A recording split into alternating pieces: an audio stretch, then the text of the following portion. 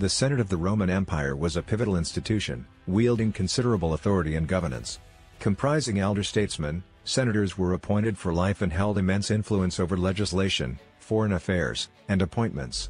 While initially an advisory body to the king, its role evolved into a key component of the republican system. Under the emperors, its power fluctuated, often serving as a symbolic entity while real authority rested with the emperor, yet retaining some legislative functions.